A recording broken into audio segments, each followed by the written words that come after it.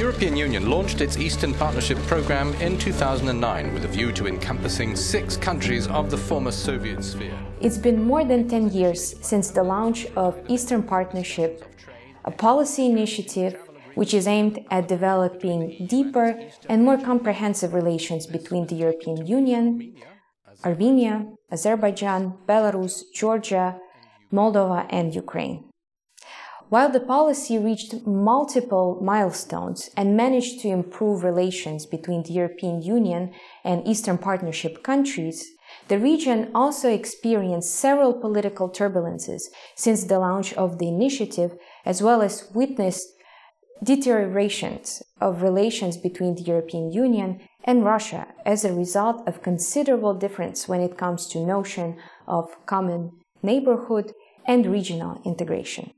As the European Union is in the process of redefining the Eastern Partnership, it is important for any foreign policy professional that deals with the EU relations to understand what are the core features of EU's neighbourhood policy, what have been the main achievements and drawbacks of the partnership so far, what kind of implications this created in the region, and how it affects other regional integration processes.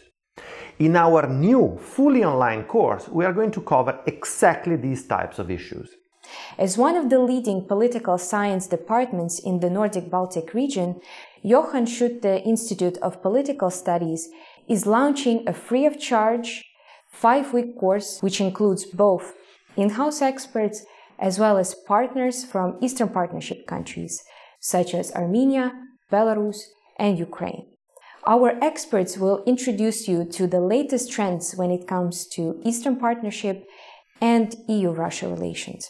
The MOOC consists of 5 issue-specific modules, which includes pre-recorded video lectures.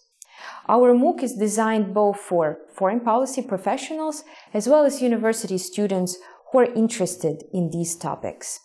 Our MOOC will give you a chance to test your knowledge as well as to engage with other course participants and teaching staff of the course. After completing the MOOC, you will be able to distinguish the key concept, institutional and historical developments related to the establishment and evolution of Eastern Partnership, understand and identifies Russia's perception of and perspective on the Eastern Partnership and the neighborhood policy in general, discuss the impact and results of the Eastern Partnership on the participating countries, and evaluate the current and future state of the Eastern Partnership itself.